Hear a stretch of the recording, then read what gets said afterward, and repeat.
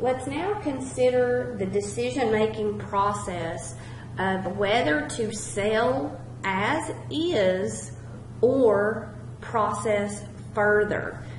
What we are discussing is an example between that first little scenario with our data where we produced the items that were at a lower sales dollar per unit. We had the cream and the liquid skim. Those were the two products that were produced at the split off point. Those were separately identifiable. We could have sold them as is, as cream or liquid skim. But we also could have invested further, as seen in our later examples, and added some additional cost to ourselves, processed them further, making buttercream and condensed milk from the cream and the liquid skim, and selling them at a higher dollar per unit. So, management needs to be able to analyze the information and decide which scenario would be better for the company. Earlier in the textbook, it's covered in Chapter 11 regarding relevant revenues and relevant cost. You guys have also been introduced to this in your Principles of Accounting courses as well as your cost class. So we would need to utilize the relevant cost and the relevant revenues and make a decision. Now, when we're talking about relevant cost and relevant revenues, relevant means that we would expect them to differ among the alternative courses of action. So, are the revenues different in Plan A and Plan B? If they are different, then we would use those in our decision-making process. If they're not different, under incremental analysis, we can ignore them. The same holds true with cost. If our costs are different among our alternatives, A and B, then we would consider them. If they are not different, we would ignore them in our decision-making process. All right, so relevant costs, which are expected future costs that differ among alternative courses of action. If they differ, they're relevant. Revenues, the same holds true. These concepts can be applied to decisions on whether a joint product or main product should be sold at the split-off point or should it be processed further. In sell or process further decisions, joint costs incurred up to the split-off point are irrelevant. Okay, so it doesn't matter. Under A or B, those joint costs would have been incurred. And those joint costs are considered sunk cost. There's nothing we can go back and do in time to change those costs. Those costs up to the split-off point are sunk. So joint products have been produced and a prospective decision must be made. Should we sell immediately at the split-off point or should we process it further and sell later? Again, joint costs are sunk cost. We can ignore them. They are the same under either scenario, therefore they are not relevant. Don't assume, however, that all separable costs in a joint cost allocation are always incremental costs. This could get quite involved, but I am going to show you a fairly easy scenario here. Some of our separable costs may be fixed in nature. Separable costs need to be evaluated for relevance individually. So again, this could get quite involved. Alright, so we're going to continue using the same dairy processing company information that we've seen thus far. We could either sell the items at the split-off point as the cream and liquid skim, Or we can invest additionally into it and sell them as the buttercream and condensed milk. So management needs to make a decision. Which one of those, plan A or plan B, is the most profitable for the company? All right, so again, using the same information, consider the fact that we have $400,000 worth of joint cost up to the split off point. That's great, but again, recall, those are sunk. There's nothing we can do to go back and change the fact that those have been spent. It's the same under case A or case B, therefore we get to ignore them because they're not relevant. However, the additional processing cost past the split off point will come into play. All right, so $280,000 extra would have to be spent in order to process the cream into buttercream, and then we had $520,000 extra that would need to be spent for additional processing cost to turn the liquid skim into condensed milk.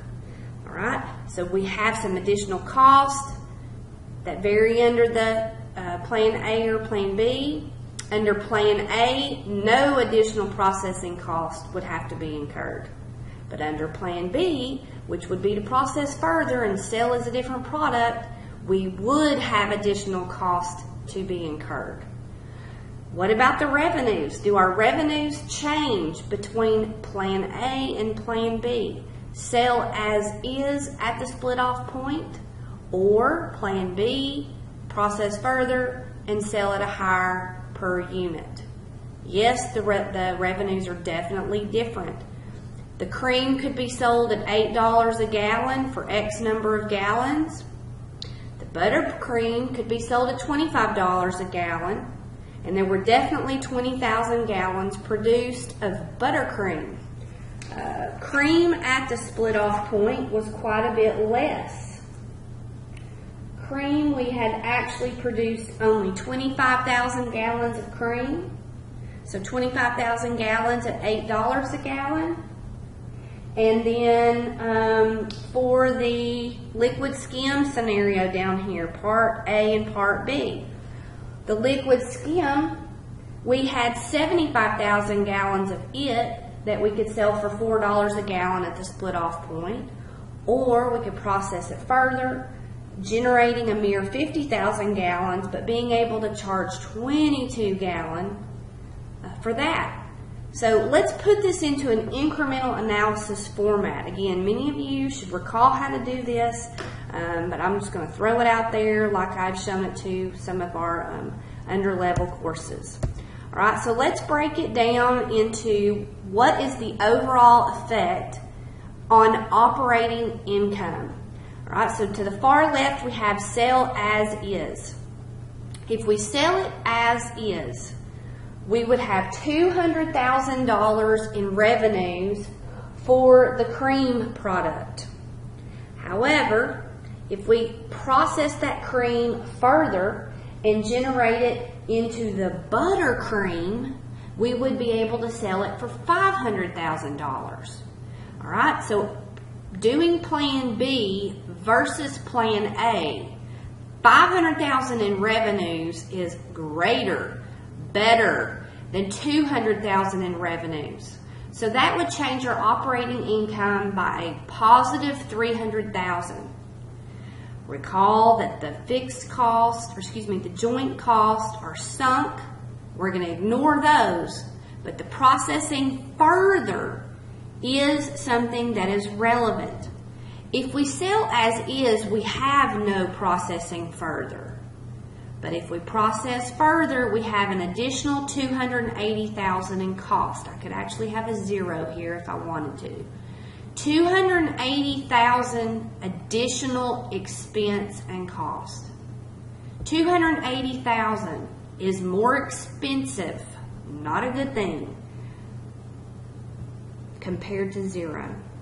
So $280,000 more in cost and expense, of course, reduces operating income by that $280,000. So $280,000 more expensive than selling as is because there is no additional process further, reduces operating income by $280. We can do a net here and get $20,000 positive increases our operating income, which is a good thing. So under this, we would want to go with Plan B, process further.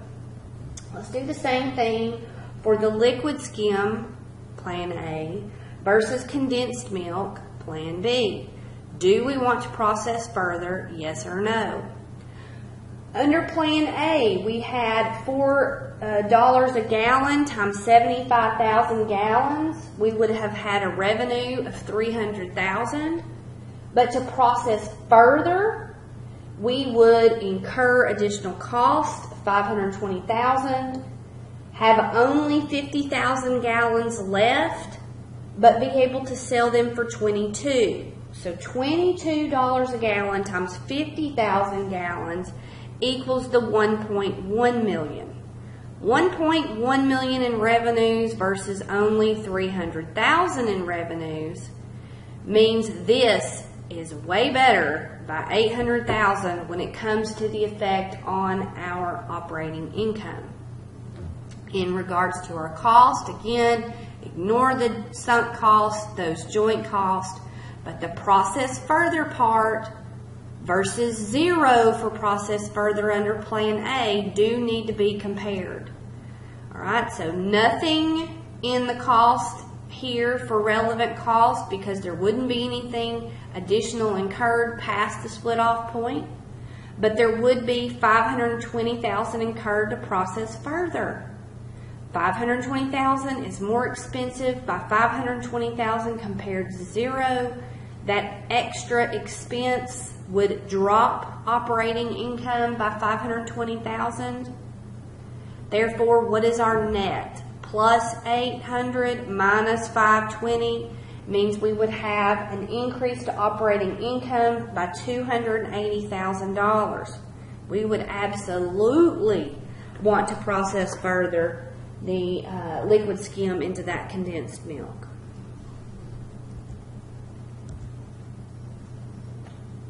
We do have some other issues to be considered.